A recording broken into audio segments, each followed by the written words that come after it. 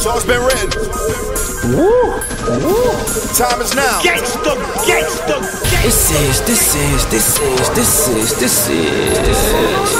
Wait for it. So welcome to my den. I got paid and got a chauffeur. I'm a rider to the end. Got an extender on the 40 and that 40 got a twin.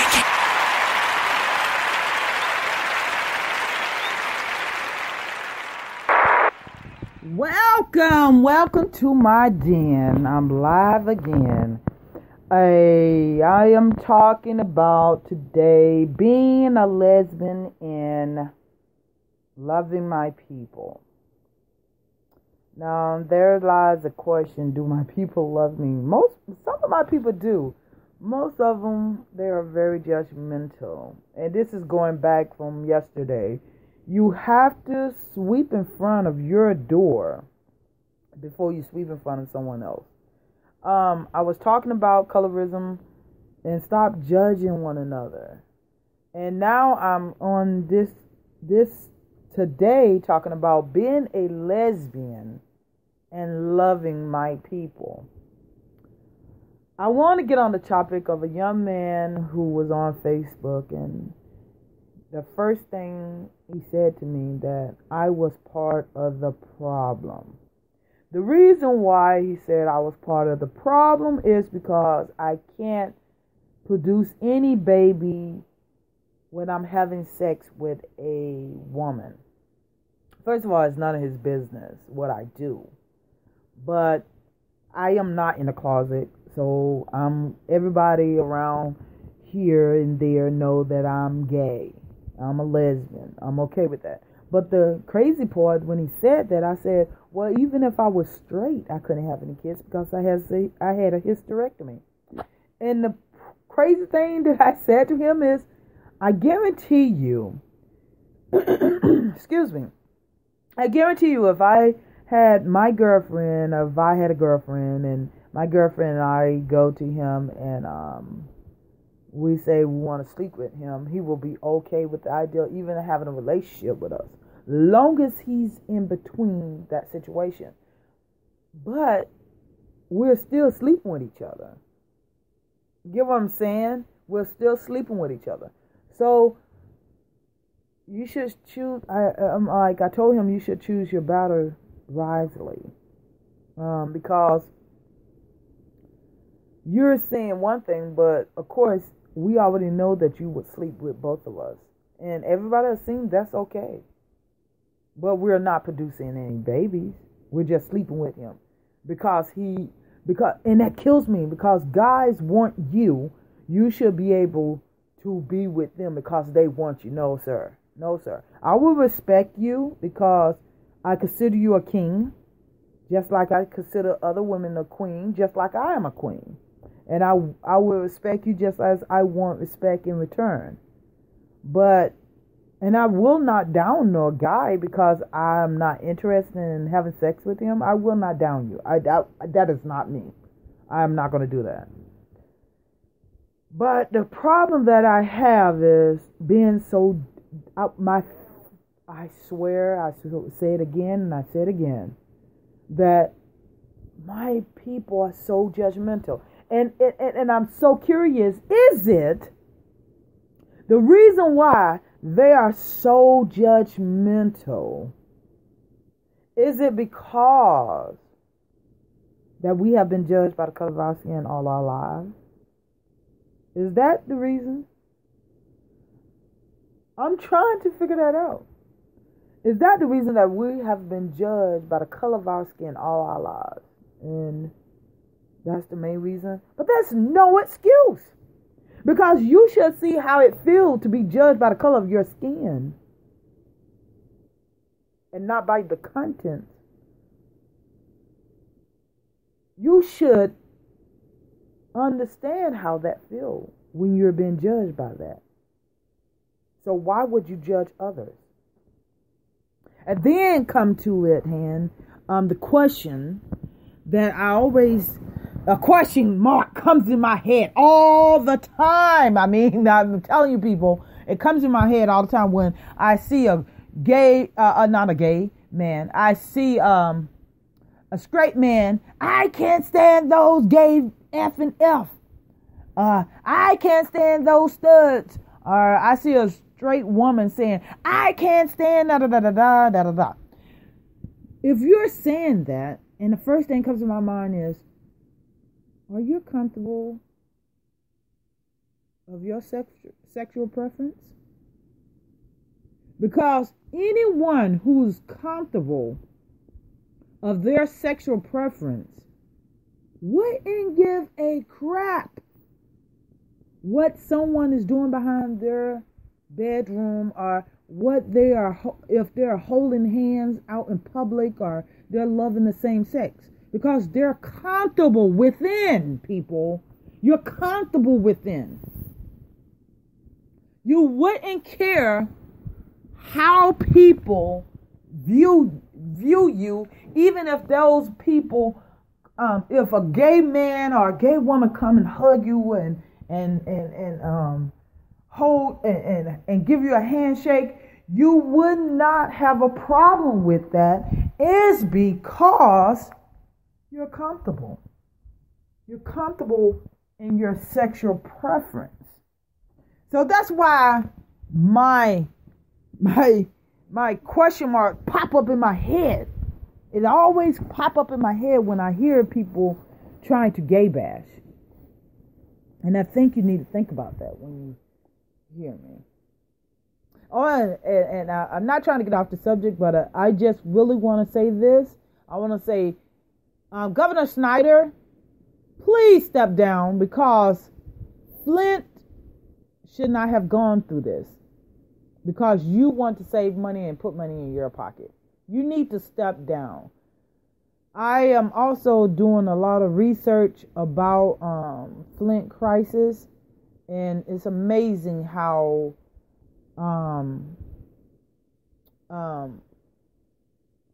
polluted water can affect our kids and ourselves. You'll be amazed. And I just want Governor Snyder to step down. Just saying. Hey, back to the topic at hand. I think that my people need to stop judging and start caring about each other and start uniting and loving one another. It will be a better world, because you know what?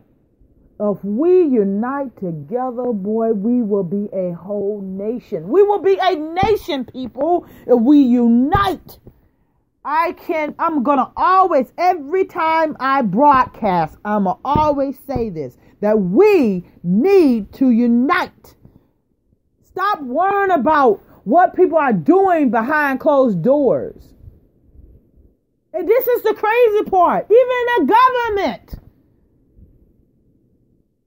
the state, the local and state is worrying about. I'll give you a fine example. They're trying to put in their policy in Michigan that anyone who do anal sex will either get a fine or get some years. Get some years in prison. Do you hear me? You can look it up. They're trying to put it in policy, honey. They failed to realize a lot of straight people are doing anal sex. It's not just gays. They're trying to take it back. I mean, let me tell you something. If you don't put that third ear on and listen to these people, what they're saying in the government, local and state, you better wake up. I'm telling you, you better wake up. This is something they're trying to put in policy. Now, I'm curious about this. How would they know you're having anal sex if they're not in your household? Interesting. How would they know that? How would they know that? I know nobody who's doing anal sex is going to go down there to the government office and said, hey, I just did anal sex. Put me in jail, fine me. Come on. But what they're trying to do is, let me just break it down to you.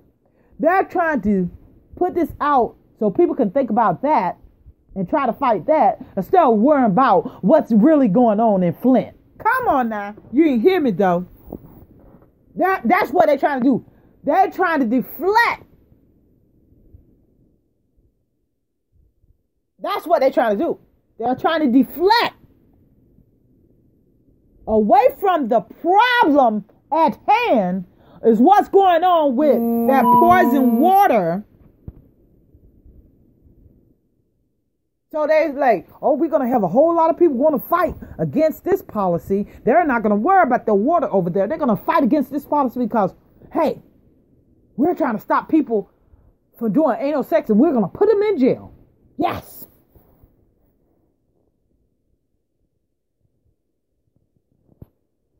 That's what they're trying to do. Deflect.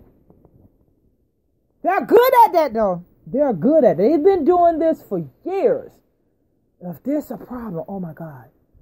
Like when Trump is doing something, they're deflected. Oh my God, we need to do this. We need to talk about something else. We don't need to talk about that. We need to talk about something stupid. Because that's what they can relate to. You know what I'm saying? So it get deeper than that. If they put that policy out, we're going to have some people out here who say, yeah, we're going against the gays. We're not thinking about ourselves because we doing anal sex. No, we're thinking about the gays, these gay men having anal sex. We're not thinking about nothing else. We're not going to think about that Flint poison water who's affecting the kids and making them sick. And it's going to affect them for the rest of their lives. We're not going to think about that. Yeah, we're going to go up there and we're going to vote for that anal sex policy. Stop it. We're going to stop it real quick. Because they shouldn't do that. That's against the Bible. Guess what, people? You know what the Bible says about that? Judging. He who judge will be judged first. So yes, you will be judged before I will. Because you're worrying about what I'm doing behind closed doors. We have a fight to do. Stop worrying about what I'm doing behind closed doors. I'm standing up for my people. I want my people to stand up with me. Not behind me, in front of me, on the side of me. So we can stand up and throw our fists up and say, I'm black and I'm proud. That's what I want. I'm black and I'm proud. Come on, people. Let's do that.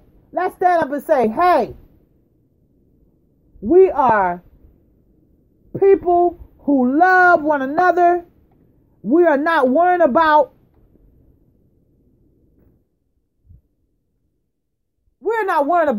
what someone is doing behind closed doors. Why?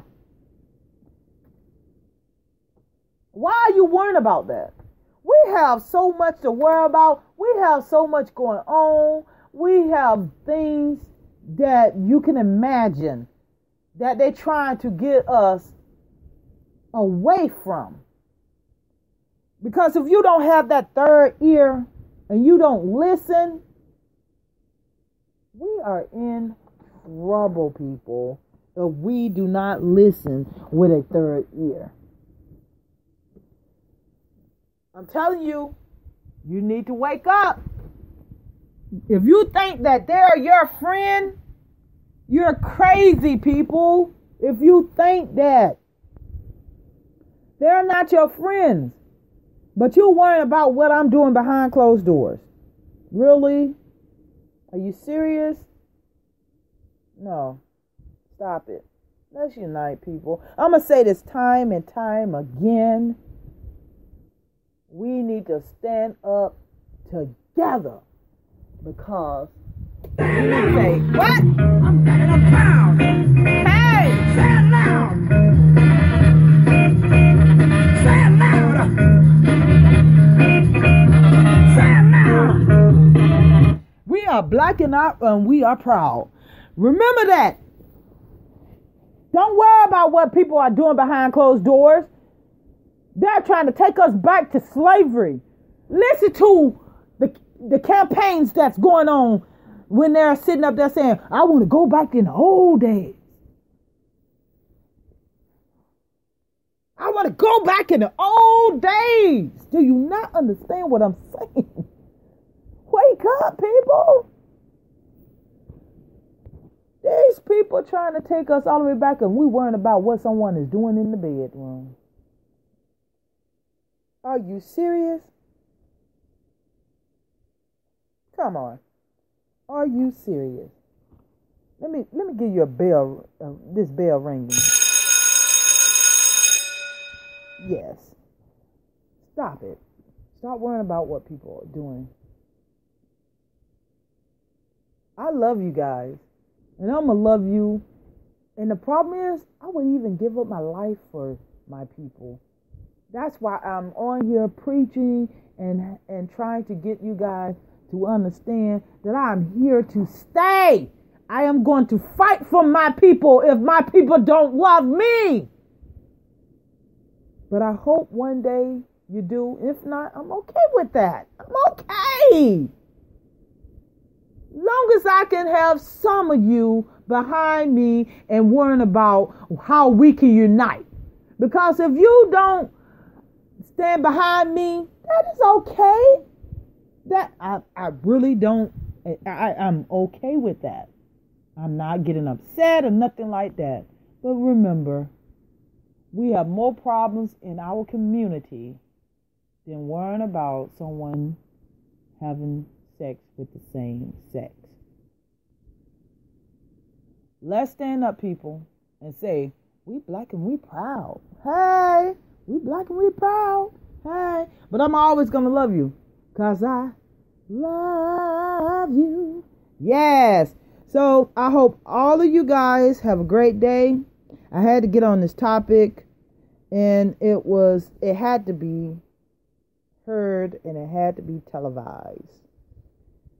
It's not televised, but it is podcast. So let you guys know that if we don't unite and we continue to worry about what people are doing behind closed doors, are doing in front of your face, you're going to have a problem with it. And then you need to question your sexual preference if you really want to gay bash, you want to say some derogatory words to lesbians and gay men. If you do that, then you need to really question yourself. Because I'm going to say it again, if you're secure in your preference and you're secure in yourself, you don't have to gay bash because you're secure. You don't have to call someone a name. You know, and it just takes me back at how they used to call, and how they still call us, the N-word. They call us that.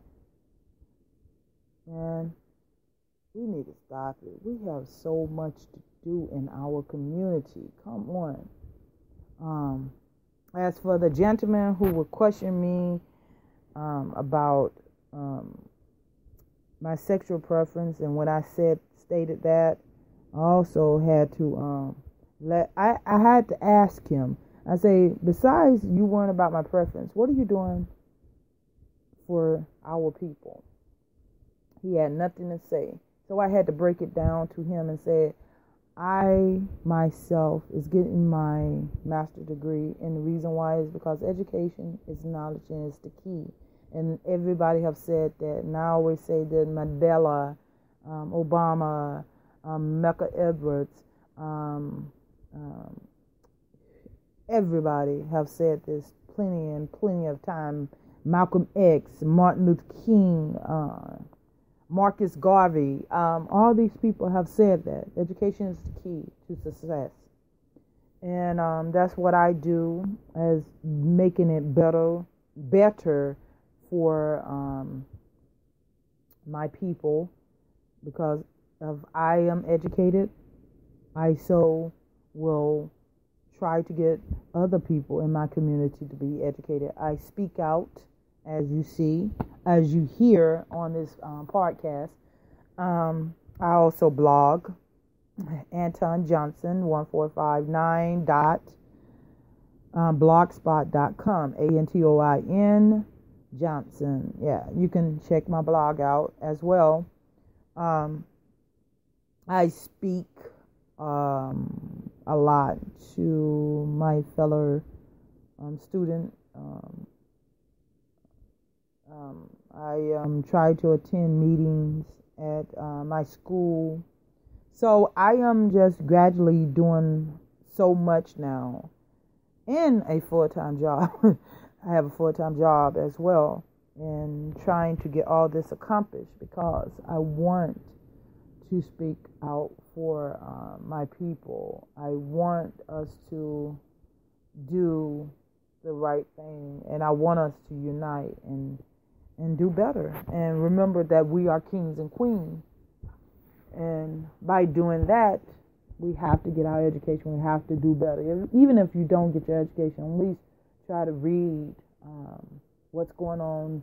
You have to know about your past before you know about your future. That is a must. So I instill that to everyone. If you like it, you like it. If you don't, that's fine. I am so content on that. I am. But people, wake up. Stop judging one another. And I like to say, toodles, I love you guys. I love you. I love you. I love you. I love my people. And I'm glad that you're listening, and continue to do what you do best, but please stop judging. Please stop worrying about what other people are doing, because we have a fight. We have a fight right now, and if you're not paying attention to what's going on and not open that third ear of yours and paying attention that these people are trying to take us back all the way to slavery, and you're worrying about somebody's preference, there's a problem. There's a problem. Hey, love you guys.